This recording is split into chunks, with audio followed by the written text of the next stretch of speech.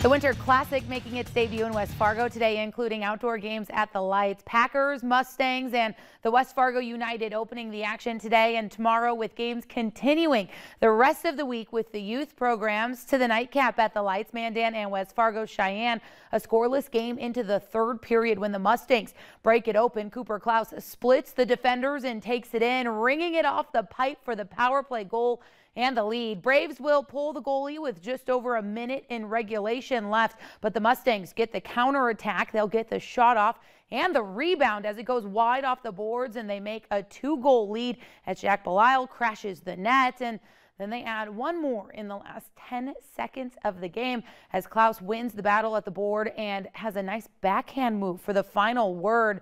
3-0 the final, and the Packers taking the win as well, 5-1 over Dickinson. From the girls' side, Mandan defeating West Fargo United 2-0, while the Spruans shut out Dickinson 11-0.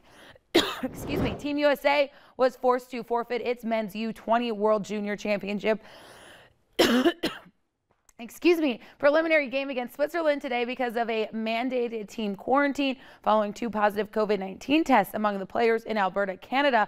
The U.S. team's quarantine status will be reevaluated to check for false positives and to determine whether it can compete in its next preliminary round game, which is scheduled for tomorrow night against Sweden.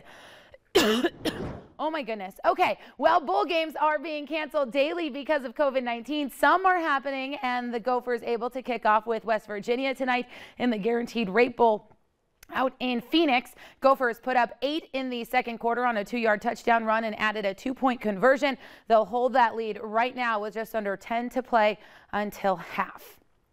Plenty of COVID policies changing today with the CDC's adjustment to quarantine recommendations, and just in time for North Dakota men's basketball, who has become the latest casualty to a COVID outbreak.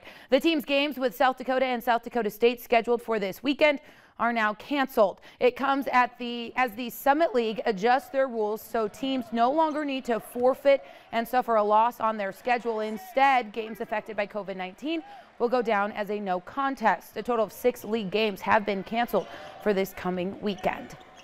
In a similar situation in the NFL, where the Indianapolis Colts have placed a starting quarterback Carson Wentz on the reserve COVID-19 list. ESPN is reporting the former Bison and Bismarck native tested positive for COVID, but the positive test result comes in conjunction with an adjustment to the NFL's policies. The NFL and the NFL Players Association adopted the new CDC guidelines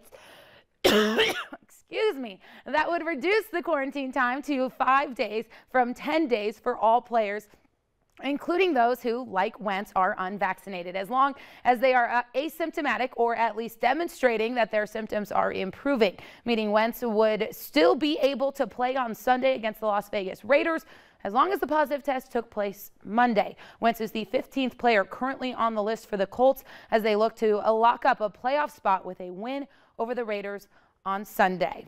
Luckily, this time of year, stick around. We've got more weather for you next.